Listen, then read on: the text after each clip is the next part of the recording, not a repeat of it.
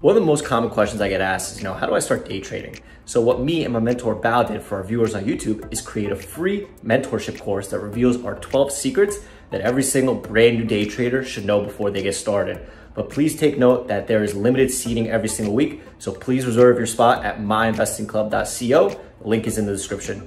Fuck it. Alrighty. Yeah. So, just really in the last couple of weeks, it's been, I think, let's be honest. If you're along, the last like 3 months have been pretty challenging, but kind of especially challenging in the last kind of 3 weeks before we had this flurry of moves. But this week was definitely a little tide change, right? Like the longs definitely got a little, kind of a breath of fresh air this week. This week was tough to be a short. You really had to watch. Even Bao got caught yesterday and today. He recovered, but I think he still got caught both days. It's just when you trade as much as Bao, and you're in a market where longs are having their fun in the sun, you're gonna get caught, right? So basically I'm just saying, it can happen to anybody, right? Just getting caught. Like this week has been definitely tougher for short sellers. For longs, it's been great. Like I've had a great time this week, but I definitely know it's been challenging for some shorts. And the thing is, for newer longs who were not, I need to fix that. For newer longs that were not kind of ready for the switch, and let's face it, not everyone is going to, some people are quicker adapters than others, and that's by design. That's not like by intelligence or anything like that. Some people just, they like to be a little bit slower. And I'm actually normally one of those people. I think what happened to me is I took I took Friday off and the weekend and Monday. So I came in super fresh, and Tuesday was really good.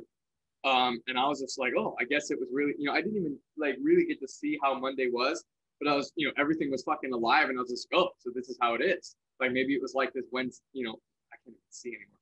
Maybe it was like this Friday and Monday too. And so I kind of came in. I was lucky in the fact that I actually took some time off. But yeah, normally I'm more of a slow, hey, I want the market to be really good before I kind of start dropping my guard and getting a little bit more aggressive. And that's it. So it's okay. Like if you're along and you didn't capitalize on this flurry, don't feel, or if you're a short and got caught, that's normal. But if you're along who's you notice that the atmosphere has changed a little bit, and you haven't necessarily capitalized, it's really okay. It's just you can't stay that way forever. You do have to get with the times, and you don't want to be the person who waits and waits and waits and waits and waits for the market to finally end before you adapt. That you're always chasing your tail. You have to, you can be slow to adapt, but you can't be too slow. You can be cautious, but not too slow. And so it's okay. Getting small pieces of moves is how you kind of build your confidence up. It's hey, I didn't just get dumped on or something like that. Oh, hey, this one didn't just stuff like they have been. So that's okay. And just getting small ones just kind of builds that confidence up, and then you can just build into it. Like I said, I actually think I got a little bit lucky because I happened to take 2 days off, and I kind of had 5 days because of the weekend. So. No, yeah, exactly. No, Brock, I 100% said that. I was like, dude, I took a short on Thursday or Wednesday. I was like, I finally took a short, and I'm just like, I'm taking now it's when it's gonna change back. I had that back thought, and I took a short, and I was like, yep, okay, market's gonna change. Oh. No, exactly. I knew the same shit. Man, look at NRXP. Yeah, dude. Anyway, so we'll get into it. So today, I need this little top part for me.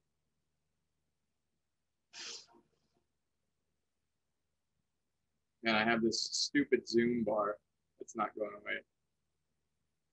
Gotta get rid of it. Shit, come on.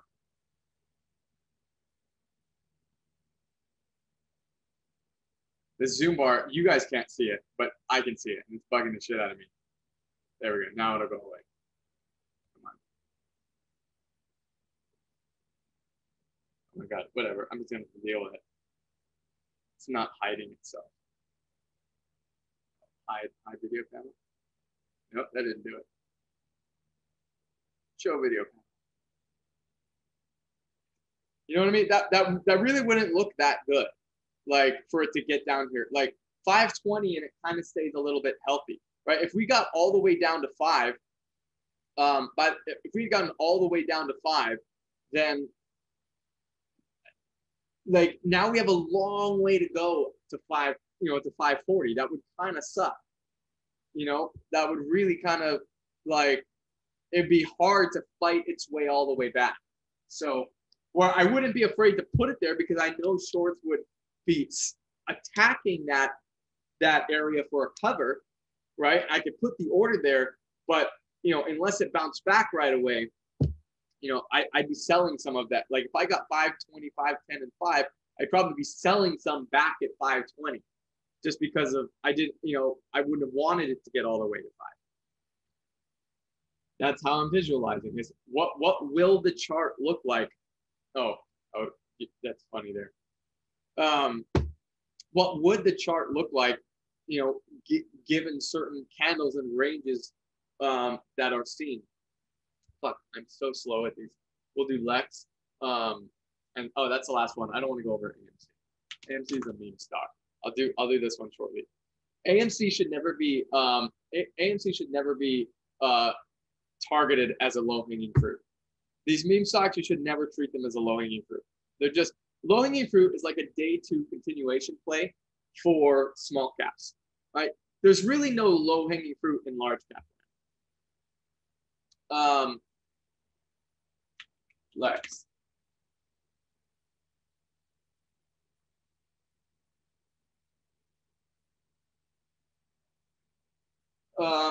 So I'm guessing it's this day that we're talking about. So again, let's go through the motions for Lex. What do we got here? So we know coming into the day that we had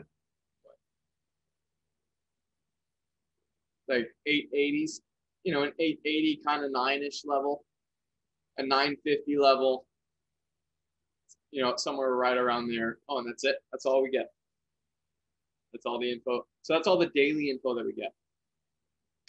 So, we kind of pop in this pre-market. And it's funny, like the market is kind of opening right here, right at this 889 level. So thank you so much for watching our video. If you want to see more of our videos, please subscribe to our YouTube channel by clicking the button here. We do our best to post a new video every single day. If you have any questions about M.I.C or any general trading questions, please text Tosh using the number here. Also, stay up to date by watching some of our most recent videos right over here.